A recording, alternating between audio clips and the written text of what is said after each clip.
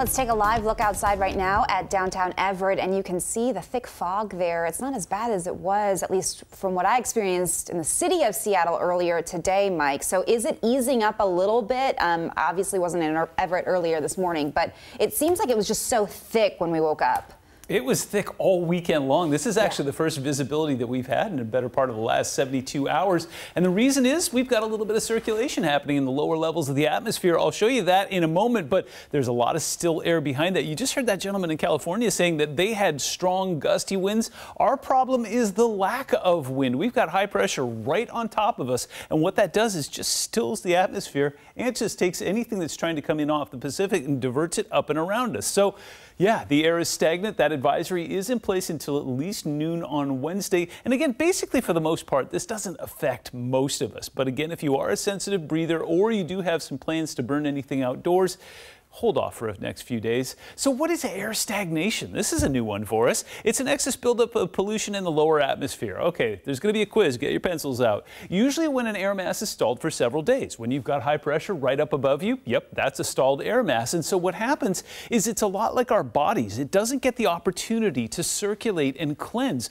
All of the smoke, the gases, the industrial waste, and all the stuff that comes out of our cars every day normally goes up and out into the atmosphere. What it's doing right now is staying trapped in the lower levels of the atmosphere. But as we were just seeing a second ago and Jessica was just commenting on, we actually do have some visibility in spots. We've got some light flow that's taking place from the north to the east there, or from the north to the south rather, and then out towards the coast we've got some fantastic flow there.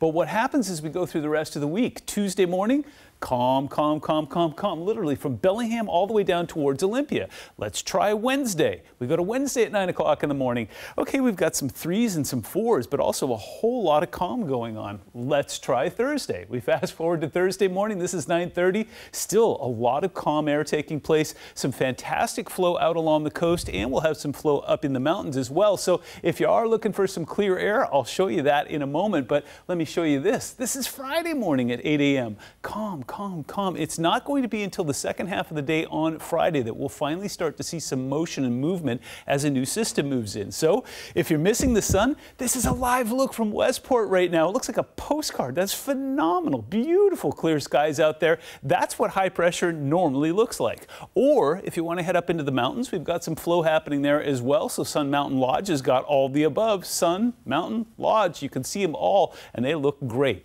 New snow will be moving in this weekend. I'll tell you more about that coming up. Meanwhile, big picture of the GOES 17 satellite. I've got it zoomed way in to show you exactly specifically where the fog is right now, and it seems to love the Puget Sound. So the coast is looking clear, mountains are looking clear, but right along the low-lying water there, that's where that fog is going to build up again tonight. So fog will be an issue tomorrow morning. Take a look at radar. Conversely, absolutely nothing going on. No rain potential for the next 3 days. Current temperatures are cool. We've got some upper 30s and lower 40s, 40 in Bremerton, 45 out towards Hoquiam. We'll see that cloud cover and that fog start to fill back in overnight tonight. It'll be dense and socked in tomorrow morning. So Tuesday is going to be basically a carbon copy of today. We'll see that morning fog. We'll spend the whole day trying to mix it up and out into the atmosphere. And even when we do, it's going to be cloudy. Sun chances return later in the week. Rain and snow chances return this weekend.